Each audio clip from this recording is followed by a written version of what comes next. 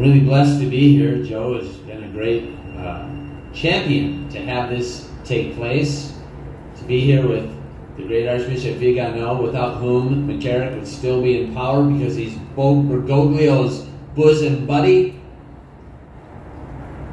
Be here with Doug Berry, who I'll refer to in just a moment. To be here with all of you, especially all these kids. I'm old enough I can call them kids now.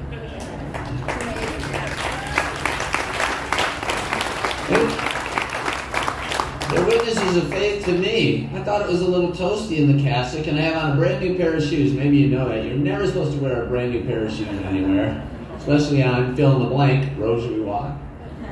Now, if these kids are carrying these flags or standing at attention, I have no complaints.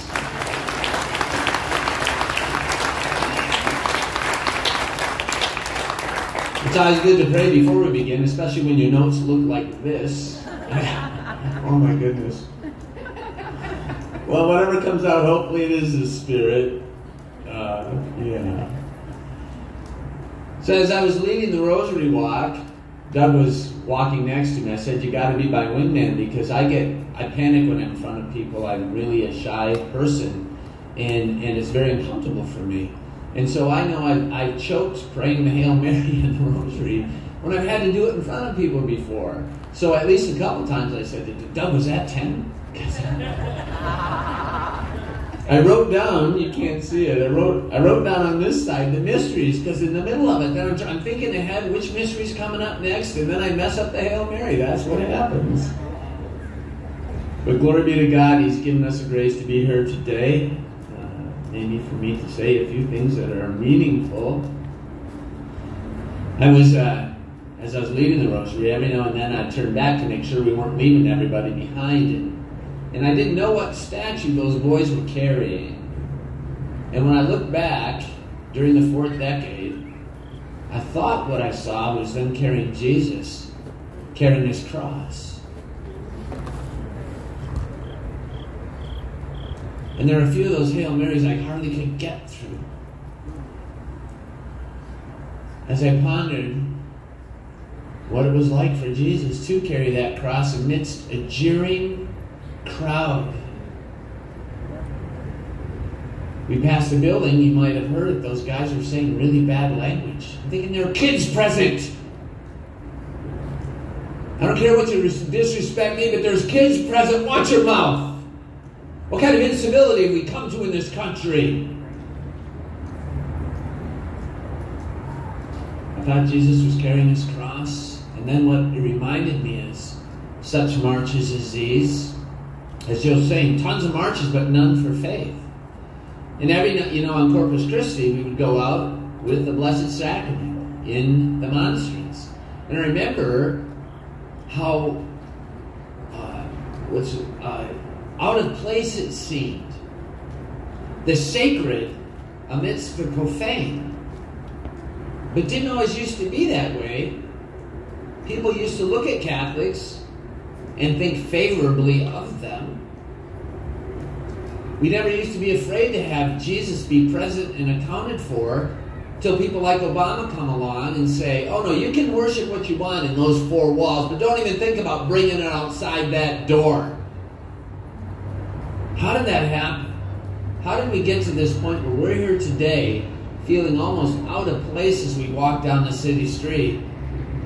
Maybe you were thinking as I was. People are staring at me. People are staring at us. I wonder what they're thinking. How did it get to this? How did it get to that point where we are not brave soldiers? We're only a few. Doug Berry gave us a little history lesson, didn't he? A glorious history lesson. I've been studying that since I was in 8th grade. And I've often said, soldiers would follow General Patton, old blood and guts, to their death, knowing that at least he was leading them. And if they survived, they were doing it for the loved ones back home. If they died, and if they survived, they got to go home. They would follow him because he was a man. He was a leader. As an aside, he was talking about who you want in the foxhole. I tell you who I don't want in the foxhole is somebody who's confused about his gender.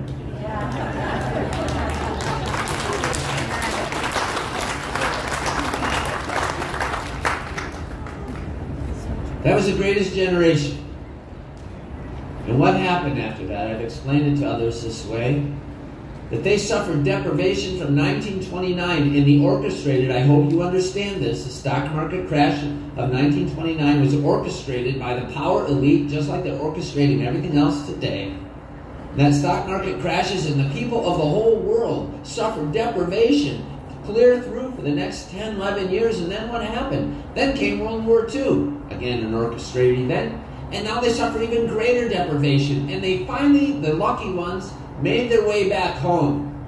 Their bodies weren't blown to bits on the beaches of Normandy or in Peleliu over in the Pacific. They made it back home, and what did they do?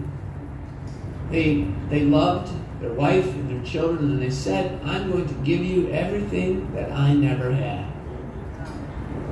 And unfortunately, that attitude spoiled those kids rotten. Yep. And those baby boomers came of age in about 1968. And you know what happened then? The sexual revolution, 1973, Roe v. Wade. Yep. Where were our Catholic leaders throughout all of this? How did they let this happen? How did they not speak up? No, they're too busy over in the Vatican coming up with these crazy ideas after Vatican II. 1963 America, here's another history lesson. The Supreme Court decided you can no longer have prayer in public schools. Never mind that it was perfectly constitutional for the first 174 years of our republic. Where were the bishops then? Saying, oh no, we will have prayer in our public schools, we'll have prayer in our private schools, but those schools were built by your dollars. And you get these people on the Supreme Court saying, no, you can't pray in public schools. They threw God out. Who in their right mind would think that was a good idea? And then what happened? Then they throw out the 10 Commandments. You can't have the public display of 10 Commandments. There's a phrase, out of sight, out of mind. And we let it happen. Where were our bishops speaking up? We hear a lot about these days, worrying about social justice issues. It's social injustice to have 4.5 million people going across that border. That's against the Catholic Catechism of the Church. You have to respect and obey the just laws of the country.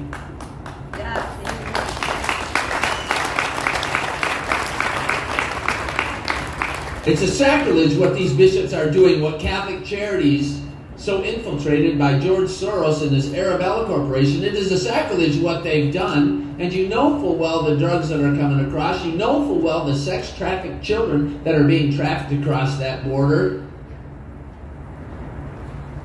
And where are the bishops? They said we follow General Patton to our death, if needs be. But our bishops have gone AWOL, and we saw that in spades, didn't we? Yes.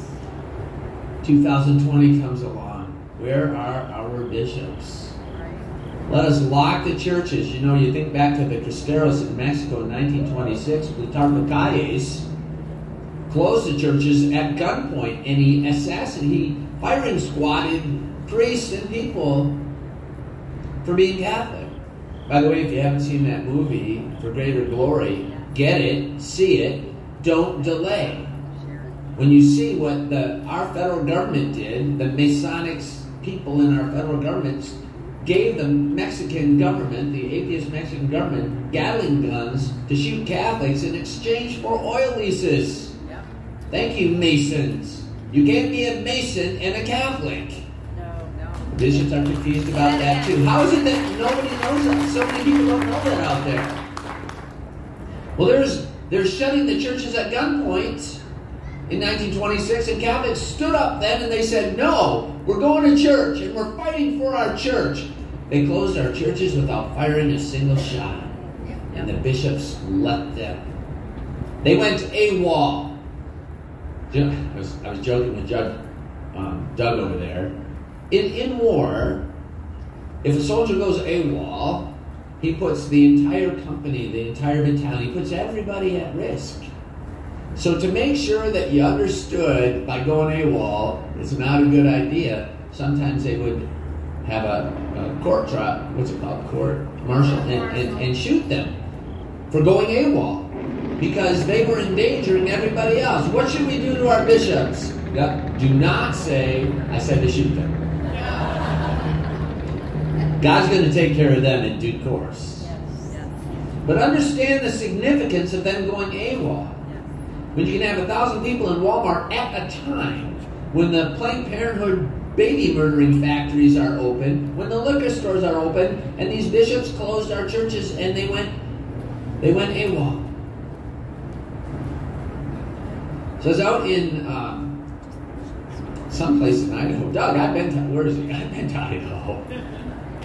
A couple times now. Very good Catholics up there in Idaho. They've all escaped from Washington State and from California. They moved up to Idaho where there's still a little bit of freedom and less crazy.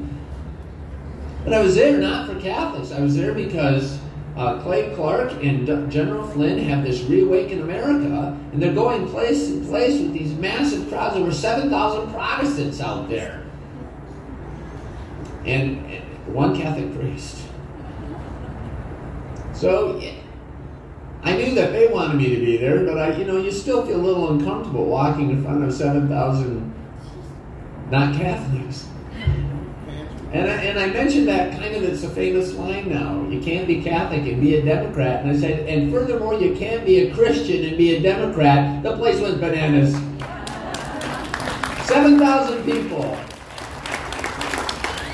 Protestants can seem to get together 7,000 people in a lone little place up in Idaho. That's because they have leaders. Leaders that will lead them. Where are our bishops? What's this guy's name here? What's his name? Tilka. Memo to Bishop Tilka. How dare you lock your churches so we cannot go in and pray the rosary? Tilka, I want your mitre on a platter, and we won't stop until we get it, you filthy fraud of a bishop.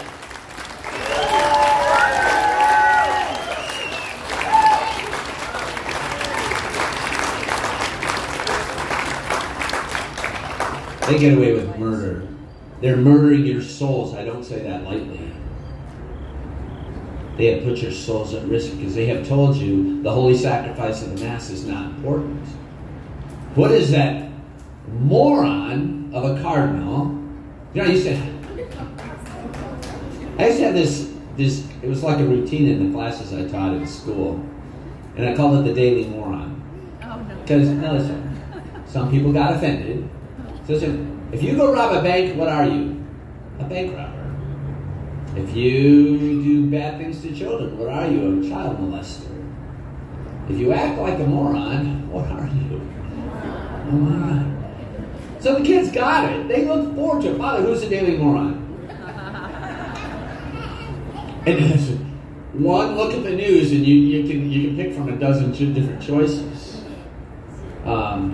We have a moron of a cardinal up in Chicago who dared to tell a priest, all his priests, you shall not baptize a baby during COVID. We want your mitre, Blaze Supich. He has committed sacrilege by allowing Holy Communion, the body, blood, soul, and divinity of Jesus Christ our Lord, to be distributed to, well, when Cardinal George died, Rahm Emanuel, the Jewish mayor, waltzed up. Everybody knows it.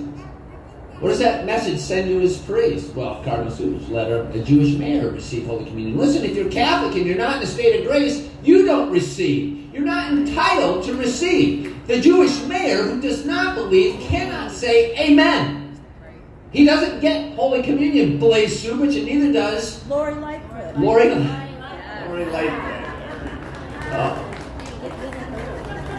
A lesbian Methodist. She's not even Catholic. She's not in communion with the church. She doesn't get communion. Blaze Supich. Turn in your mitre. Yes.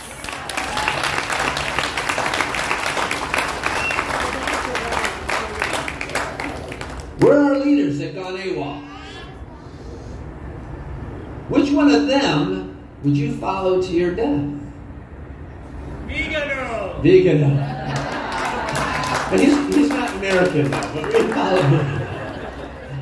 Bishop Snyder, he's not American either. Father Altman. No. So I say this, and I'll say it again. I think I'm the greatest sinner in this entire group of people. And a woman wrote to me from Scotland and said, Father, you shouldn't say that. And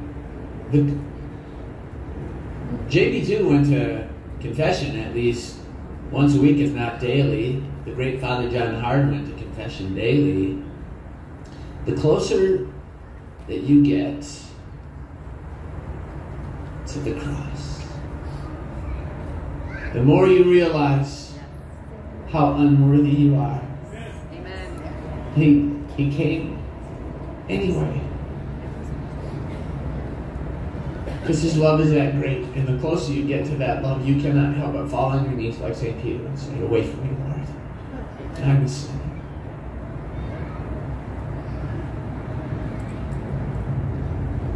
Well, so who shall we follow? Bishop Strickland. He is the one good one here in America. And Carl Burke, but he's not really here. He was his. Look what Bergoglio has done to him, and to every good and holy bishop, of the few that there were. He's canceling them like they canceled the priests. Priests are afraid to speak up because they're afraid of being canceled. I guess. See, I've said this before. The stupidest thing William Patrick Callahan could have done to me was to cancel me, because I got nothing left to lose. So, he regrets that decision now, I'm sure. Before I could only go 4 weekends a year. Now look at here I am. And let him just try to excommunicate me. You didn't excommunicate baby murderers, Blaise Supich. William Patrick Callahan. You didn't excommunicate baby murderers. And you didn't laicize child molesters. So don't talk to me about laicization and excommunication, Blaise Supich or Bishop Callahan. I'm waiting for you. Bring it right here on the stage. I got a few things to say yet. So they say, well, they've taken away your faculties. I'm a priest to the forever in the line of Melchizedek. They will never take away my faculty to hear your confession, to baptize your babies, and to deliver unto you the Holy Eucharist. God ordained me, and I must obey God rather than men.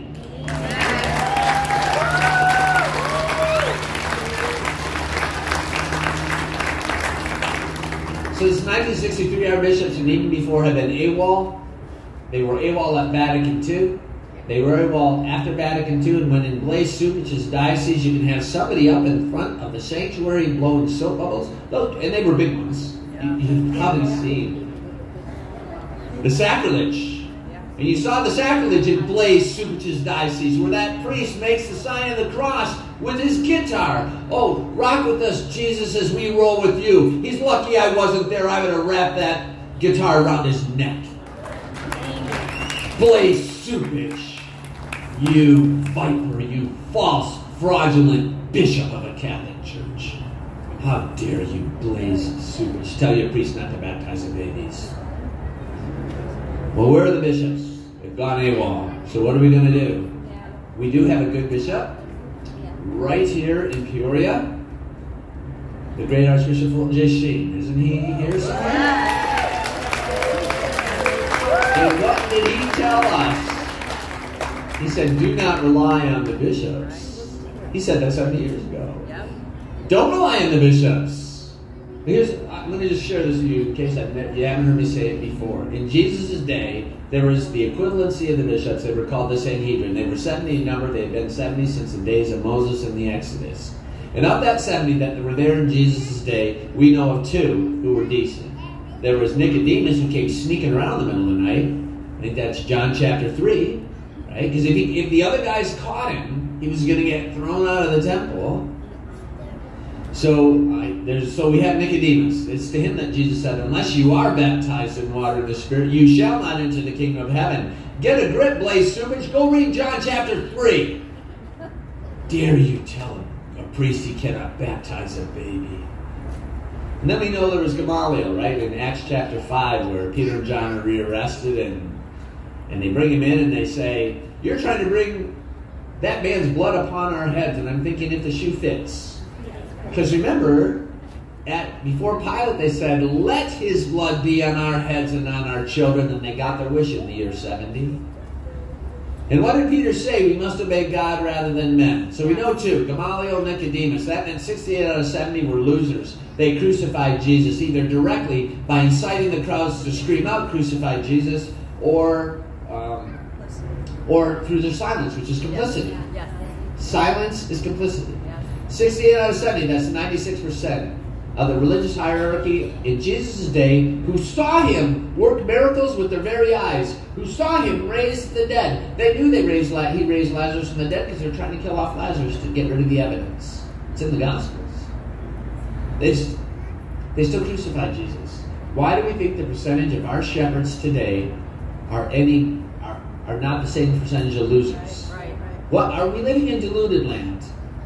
What more evidence do you need than $5 million worth of payouts for covering up boy rapists?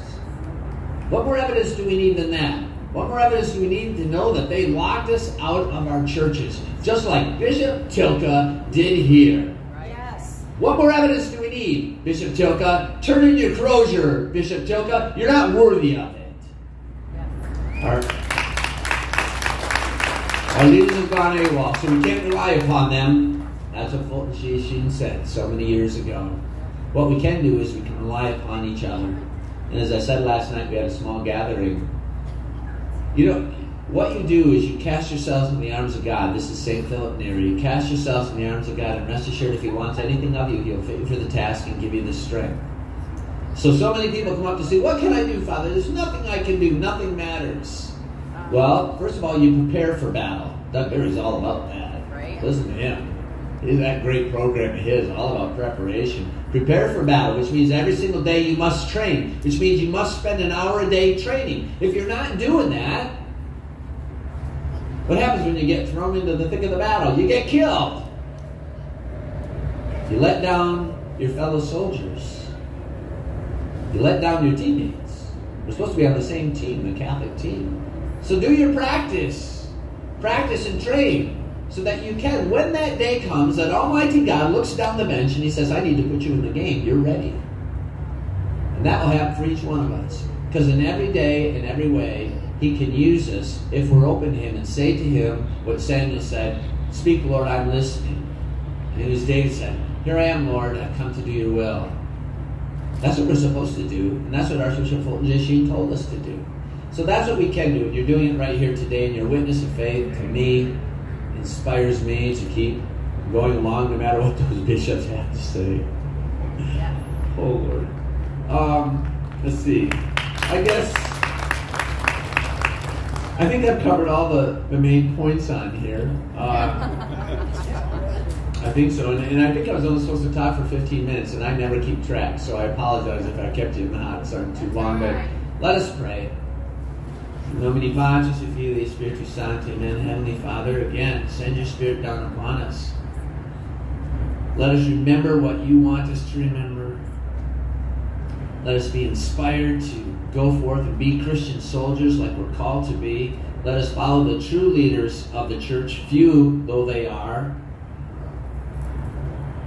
and be a witness of faith to you unto martyrdom, red or white. And we ask this grace in nomine Patris et Filii et Spiritus Sancti. Amen. God bless you all.